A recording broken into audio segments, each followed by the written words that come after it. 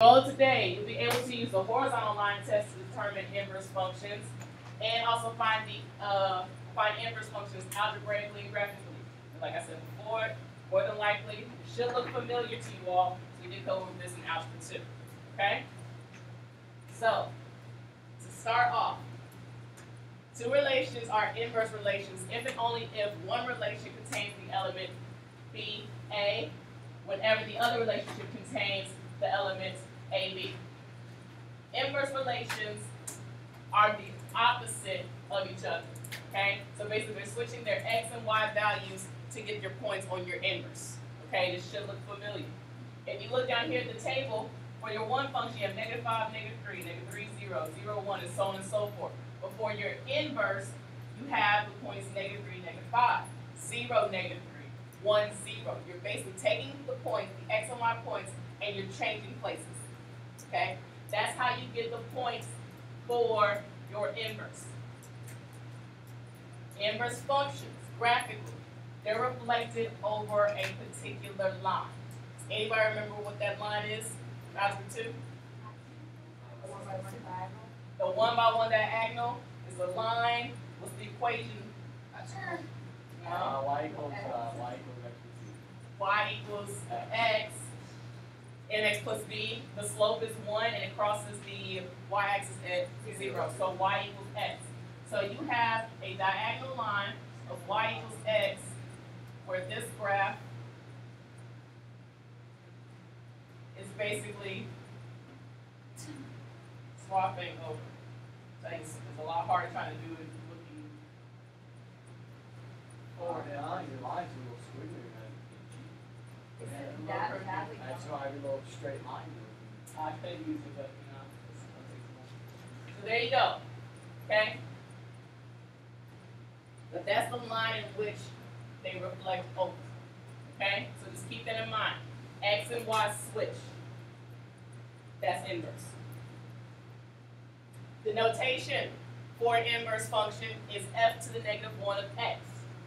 Okay? That's how you'll know that you're dealing with your inverse. They won't always say, find the inverse f to the -1 of x. They might just say find f to the -1 of x, and you need to be able to recognize that that means inverse. Okay? And realize that f will change based off of the function. It could be g, it could be h. But no matter what, that -1 in the exponent represents inverse. Now, a function has an inverse function if and only if each horizontal line intersects the graph of the function in at most one point. This is known as the horizontal line test. Very similar to the vertical line test. Okay, what does the vertical line test tell us? If it's a function or not. Okay, and remember, to be a function, it cannot cross that vertical line no more than one time. Same concept with the horizontal line test. It cannot cross a horizontal line no more than once in order to be a function.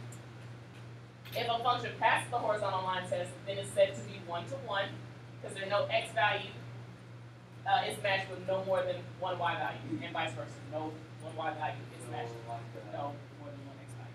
Problem with Exactly. Value would be a function. And when you wouldn't have an inverse, okay? So a quadratic would not pass your horizontal line test, which means that you wouldn't have an inverse function. Absolute value would not pass the horizontal line test. Does everybody see that? Is there another one of our 8 parent functions that we went over that would not pass the horizontal line test? Well, let's go through them, okay? First off, okay, those are 2 out of the 8. That's quadratic and absolute. There was a cubic. Do you guys remember what a cubic looks like? Does this pass the horizontal line test? No. It's like It actually is zero. Maybe not this one, the one I drew, but the one that was in our foldable. It actually does. It does pass the horizontal line test. Okay. Now the reciprocal function. Does it pass it? Yes, it does. Greatest integer function. Would it pass the horizontal line test? No. No, it wouldn't, because think about it. When it hits one of those constant lines, it's more than once, correct? Okay, so greatest integer function wouldn't work. What about your linear functions? Yes. Yes, it would. What about your constant functions? No. No, it wouldn't. That's 1, 2, 3, 4, 5, 6, 7. I'm missing one. Degree, no. The not reciprocal is the other R one. Whoa. Radical. Does it pass the horizontal line test? Yes, it does, because it keeps going on and on and on, rising forever. Okay? So it's good to know that. It's good to be able to recognize these, so then that way you won't always have to refer to your calculator to figure out, okay, well, I gotta look at the graph to see if it's gonna pass the horizontal line test. You don't have to do that. Once you perform the horizontal line test and you determine that you do have an inverse function, to find it algebraically, you follow these 3 steps. So, again, to make sure you always use the horizontal line test first before you go through this process, okay? You definitely want to go through this process just to find out that there was no inverse function to begin with. Okay, so you do the horizontal line test. If it passes, then you replace f of x with y and then interchange x and y. Basically, switch. Then you need to solve for y. Once you've done that, you replace it with the proper notation to make sure that you are indeed identifying the inverse. And then, of course, state the restrictions in the domain. Okay? State any restrictions. So for here, this function for number 1, what kind of function is it? It's a linear, and we just talked about this. Do linear functions pass the horizontal line test? Yes. Oh, yes, they do. So since it does pass the horizontal line test, we're going to replace f of x with y. We're going to interchange x and y. And then solve for y. How do I do this? Add 4. Put 0 Now, if we put 0 for x, that means we're finding the y-intercept. We just want to find the equation of the inverse. So we're going to add 4 to both sides, Divide by 2. and then divide by 2, Change y, that's another 1. and then replace y with f to the negative 1 of x. Now here, you can write x plus 4 divided by 2, or if you want to go one step further, you can do x over 2 plus 2. Either one would be acceptable. Okay? Let's see what happens. Wait, can we do the next one? Well, hold on, we haven't finished. We gotta state the restrictions, if there are any. So our inverse is a what? What kind of function? Say again? It's a linear function, not a reciprocal. Reciprocal, where's the variable? At the bottom, but it's on the top here. This is a linear function, okay? With the slope of 1/2. And linear functions, what's the domain?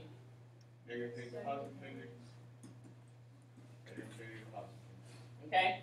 Make sure that that foldable that we did with all of your parent functions, you are committing that to memory. You need to know those things by Thursday when you guys take your test, okay? If you notice, we use them there, and we're also going to use them here. Okay? Let's look at number 2. Do it. Okay? What kind of a function is it? That's quadratic. It's a quadratic. Is it going to pass the horizontal line test? No. No, it's not. So there is no inverse function. Now, one thing you do need to be aware of. This parabola here, this quadratic, if they restricted the domain from the beginning, okay? If they put in a comma, x is greater than or equal to 1, that means they are restricting the domain, and they only want you to look at this part. Would this be a function? Yeah. Yes, and so then you would go through the process, but they would have to state that before you could do any of that, okay? Does everybody understand? All right. Let's look at the next one. What kind of function? Reciprocal. Do reciprocal functions pass the horizontal line test? Yes. Yes. So now we go through our steps. We replace f of x with what? Y. And then what's the next step? Swap, interchange, switch, yes. Now we have to Multiply by y over 5. we want to multiply both sides by y minus 2. Because we got to get that y out of the denominator, you guys. Got to get out of the denominator. So we have x times y minus 2 equals 5. One person raise their hand and tell me what can I do from here. Wait, raise hand. Wait. I can divide by x. And I can do it this way because I am multiplying here. Opposite of multiplication is division.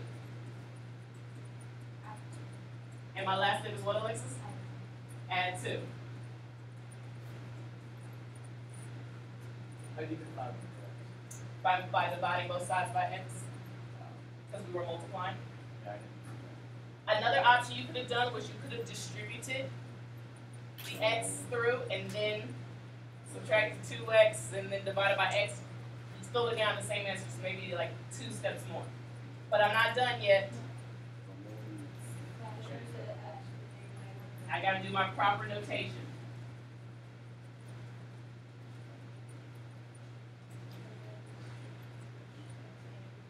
And now I gotta do my restrictions with Lacey's correct. X cannot equal 0, so my domain is. Oh, okay, set notation X such that. Very good. You can so do set notation here. Interval or set, I don't specify, so do whatever you feel more comfortable. If I want to do interval, somebody raise their hand and tell me what it would be to represent it does not equal 0, okay?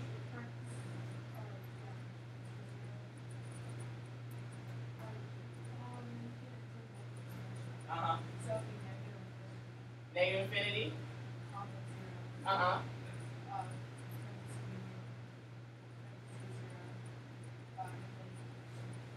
This is an infinity symbol here. It's not those are my best one. There you go. Okay? That's how you write in the interval, whichever way you feel more comfortable. Okay? I want you guys to do the last one on your own. Alright, let's not get stumped here. Let's not get stumped. Marissa, what type of a function is number 4? Cubic. Cubic. And Amanda, does a cubic function pass the horizontal line test? Yes, it does. Our cubic functions look like this. They do pass the horizontal line test, which means that I can find the inverse, okay? Vance, what's my first step? You gotta change it to y equals Yep. And then from here, Taylor, what do I need to do?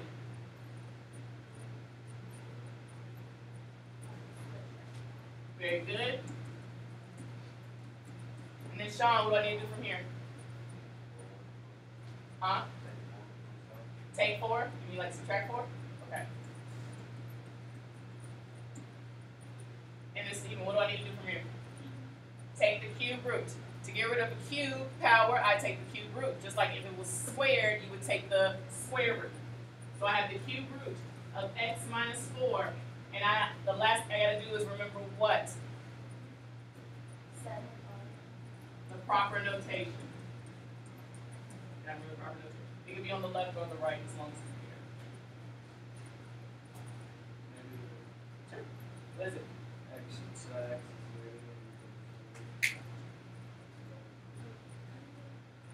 So you're saying that it has to be greater than 4 and it has to be all root numbers.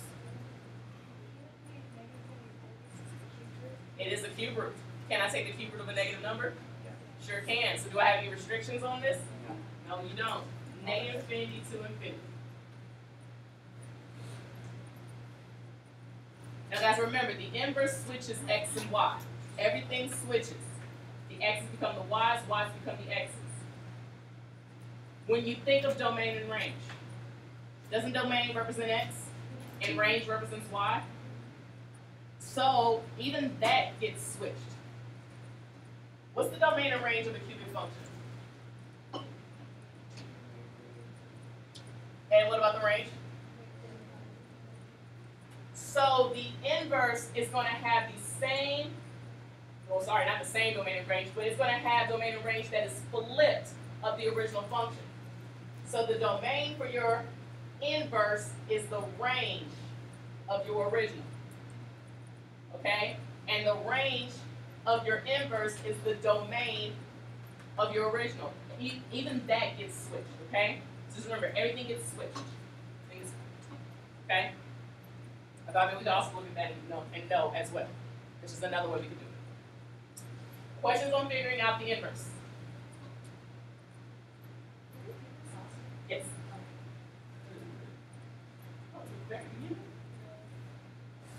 You can verify that two functions are inverses by doing the composition of the function and its inverse.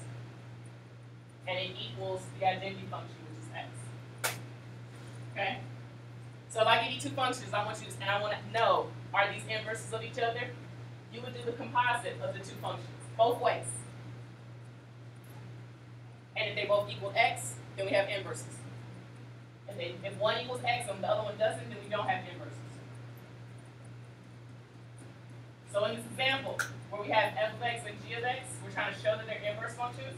We're going to do f of g of x and g of f of x. And that's how we're going to determine if we do have inverses or not. So, let's do this. G goes into f.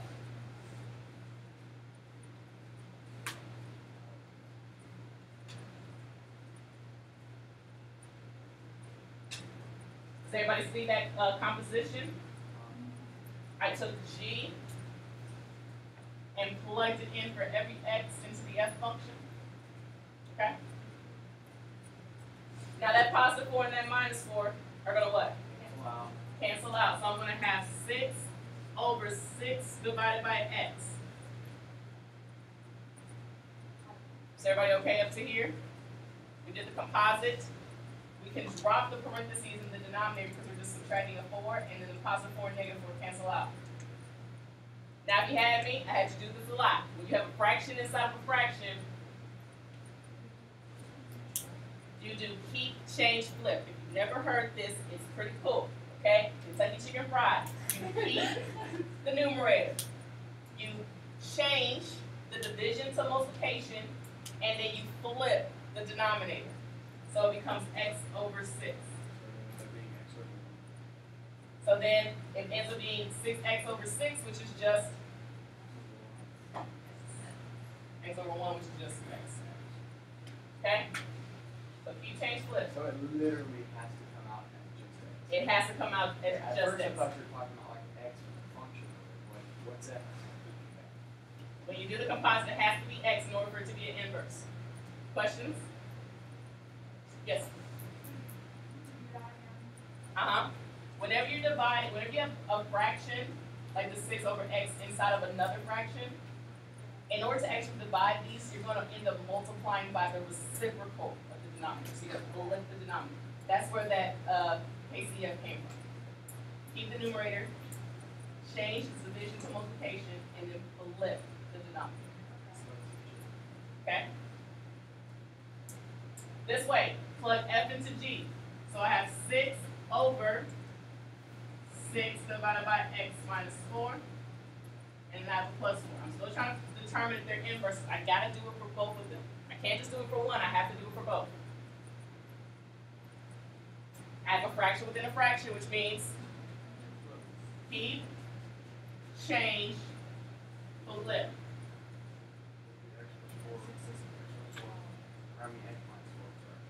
So my 6's cancel out, and I'm just left with x minus 4 plus 4, which is just, so we do indeed have inverses.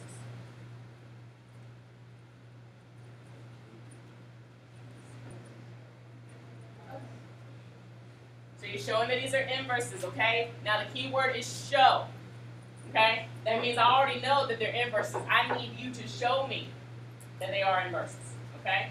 So you actually have to do the composite. You have to do f of g of x. So I need to physically see that you put g, the square root of x minus 10, into x for your f function. A square and square root do what? And negative 10 plus 10 is just x. Same thing, I'm plugging in f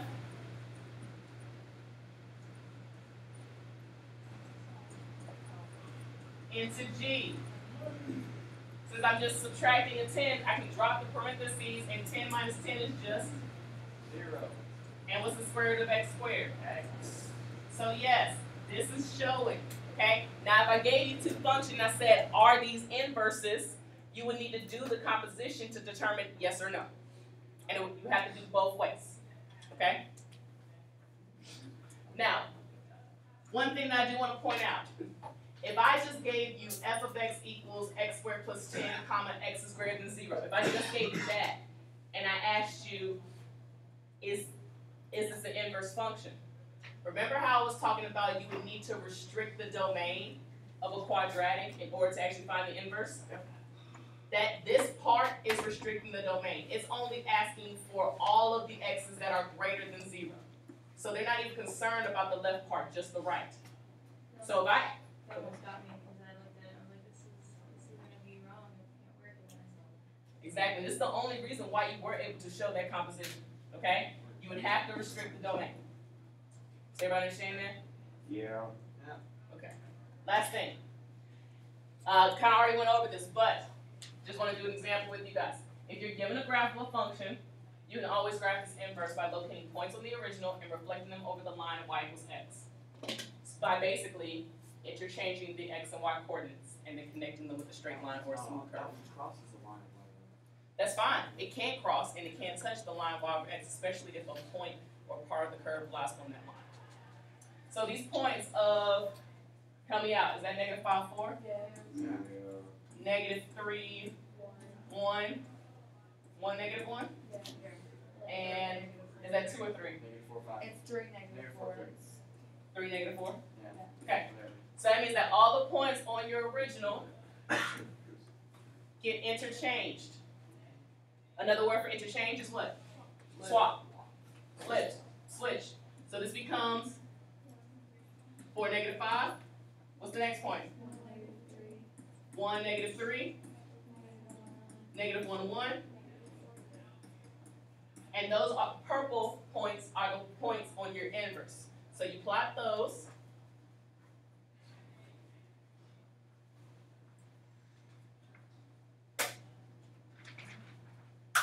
And connect these points with a straight line, because all these were straight lines.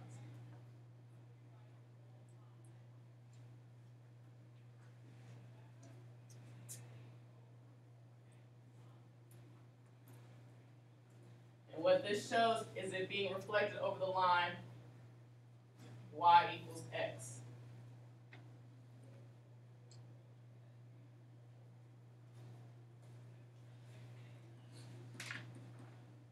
And as simple as that. Questions?